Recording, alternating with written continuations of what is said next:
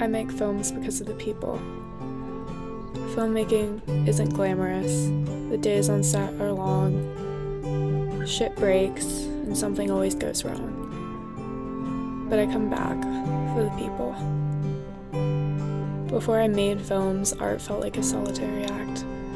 Something I would do hidden away in my room. And art can be a solitary act, but it's more fulfilling when it's not.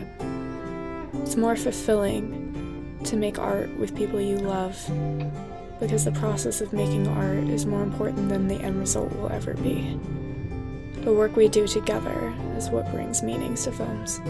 So I make films because of the people and the community and connection that we build together.